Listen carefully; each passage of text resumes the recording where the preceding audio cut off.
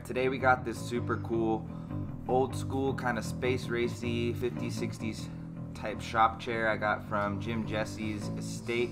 He's a old saddle maker in Norco. Got the desk and my giant tooling stone from his estate as well. So we're jumping in, taking this bad boy apart. May or may not have gotten some asbestos poisoning. Cleaned up the metal. I didn't want to shine it up too much. I didn't want it to look brand new. I wanted to leave a little bit of that patina on there. Made all the patterns, tracing them out, cutting straight.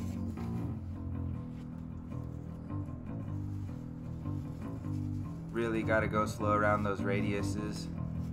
And then you can see on my straight lines I could drag them a little bit quicker.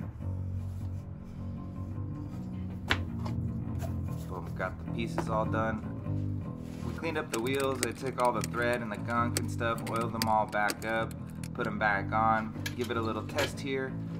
We got ourselves a wheelie boy in the house, rolls real nice. Then we moved on to the tooling. I wish I almost recorded drawing it a little bit, but it's cool. I went with my favorite flowers and floral style to do, which is big old obnoxious roses, as you could see. Once I started doing them, I just really enjoyed doing more of them. My customers seem to love it, and I think it's really unique. I think it's really cool. I don't really see too many people tool roses like this, especially on like traditional Western stuff. I threw a little bit of traditional Western tooling flowers, like you can kind of see them, they're in there hidden a little bit. And we're gonna move them on to the sewing machine. This is my old Singer. I got a Cobra now, but this machine was like literally 100 years old, built to sew canvas, and it really got me through my early years.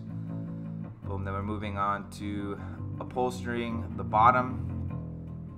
I really kind of didn't know what I was doing here at first, but I'm really glad I did it the way I did it. I kind of made too much material and trimmed it down. As you can see, it kind of sandwiches in there nicely once we put that base plate on.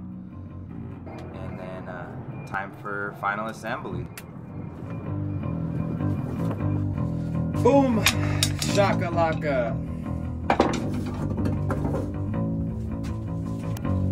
Alright, drum roll, folks.